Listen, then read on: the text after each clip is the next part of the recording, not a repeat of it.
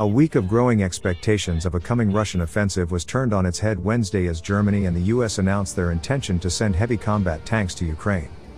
The sudden show of resolve on supplying tanks, after months of reluctance, particularly from Germany, has prompted some Russians to fear that Ukraine will now be equipped for a major counterattack. That would be significant reversal after speculation had been growing this month about a Russian spring offensive. Chancellor Olaf Scholz's government confirmed Wednesday morning that Berlin plans to send at least 14 German-built Leopard 2 tanks to the front line. U.S. media also reported that Joe Biden's administration is expected to officially announce Washington's commitment, with at least 30 M1 Abrams tanks expected to be sent. The timeline remains unclear as to when the vehicles would make it into combat. Still, both sides on the war acknowledge that it is a significant development with the potential to change the math on the battlefield. Official Russian response was loaded with typical incendiary rhetoric. Dmitry Peskov, press secretary to Russian President Vladimir Putin, said the new tanks would burn like all the rest, only these ones are expensive. Anatoly Antonov, Russian ambassador to the US, told state media company TASS that the news was another blatant provocation and that US tanks would be destroyed by our military the same all other NATO equipment has and will be destroyed. One Russian political commentator Ivan Arkatov told media site Novorossiya that Germany's announcement, which followed America's, showed that the US was the puppet master of the West. This is an indicator of Germany's lack of sovereignty. It is not for nothing that a large number of US military bases are located in Germany.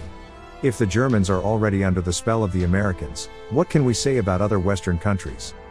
Until now, the US and Germany have resisted pressure to join the British military, which promised last week to send a dozen Challenger 2 tanks to Ukraine.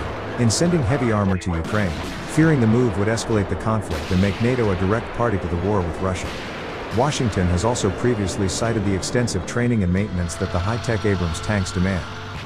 While the reported number of tanks is likely to fall short of the 300 Ukraine says it needs to win the war, the move could spark a chain reaction of other Western nations sending similar aid, including France, where the government is also considering sending its own Leclerc tanks to the front line. This would allow Ukraine to make substantial attacks on the ground and, combined with the Patriot air defense systems pledged by the US at the end of last year, could help Ukraine to make serious progress on the battlefield. Pro-Putin political scientist Sergei Markov wrote on his Telegram channel that he feared all this was being done for the planned spring offensive of the armed forces of Ukraine under the command of NATO generals. Russian political scientist Malik Dudikov shared Markov's concerns, but suggested that a possible offensive may not come as early as spring. Washington will have to make concessions. They will need to specifically purchase Abrams for Ukraine, since it was not part of their original plan to give away their tanks, Dudikov suggested. Commenters on a RIA Novosti article reporting the announcement were also fearful. Now that Kyiv is being supplied directly with tanks, our men will become exhausted, one person said. They will pour 100 tanks into the fire every 3 months. It will drag out the conflict.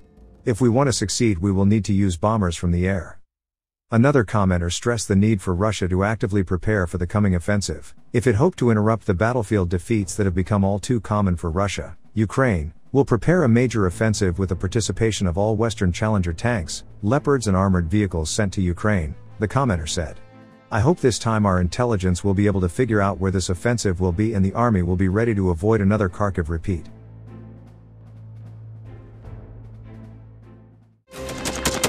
Thanks for watching, and don't forget to subscribe.